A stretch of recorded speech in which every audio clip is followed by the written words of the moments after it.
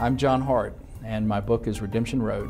A lot of people ask me, why do I write so dark? Well, the reason is this: because humans are flawed creatures. You know, the things that make them great are not always bright and shiny. I mean, the things that make us great, things like family and trust and strength and selflessness and courage and faith in the future and all of these things, that's what I like to write about. But because they flicker dimly, it's important to surround them with darkness. And so if I take these basically flawed but good people, put them into really dark circumstances, then those qualities have a chance to shine more brightly, and that leads to compelling fiction. Right. You could set your books anywhere, but you set them in North Carolina. So what's the danger in placing it in your hometown? You know, there are people that get upset because they think they're in the books. There are people who get upset because they think they should be in the books and they're not.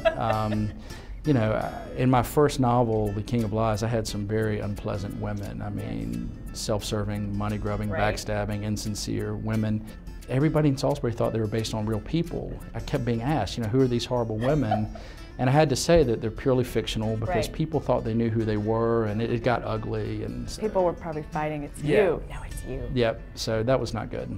When you write about crime, how often are you pulling inspiration from real-world events? Not as much as you'd think. For me, it always starts with character. I'm a big believer in writing character. I like to steal a quote from Jocelyn Jackson, who says that the best way to introduce your readers to the characters you've built is to put all of those characters in one room, lock the door, and set one of them on fire.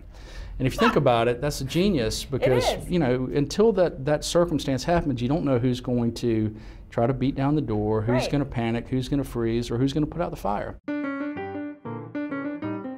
What did growing up in a medical household do to your mind? How did that shape you as a person and as a writer? Well, it threw me off track for the first half of my life. I mean, my father was a surgeon, his brothers were surgeons, my grandfather was chief of surgery at Duke. I grew up assuming that I was supposed to follow in those footsteps. Hey, same here. Yeah, so I literally left the country for 6 months to try to find myself. I went to France, came back knowing that I didn't want to be a doctor and knowing how to speak French really well. And so I shifted my major to French literature.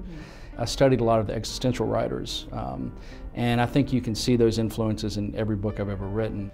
Maybe if I had not grown up in a medical family, I wouldn't have found my way to that particular area of study.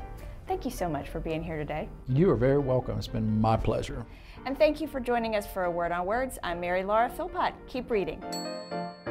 The other thing we have in common is Davidson College, where we both went. I also started out pre-med, but I bailed much earlier than you did. Well, they say organic chemistry makes more religion majors than anything else. That's what it was. Go Wildcats. Go Wildcats.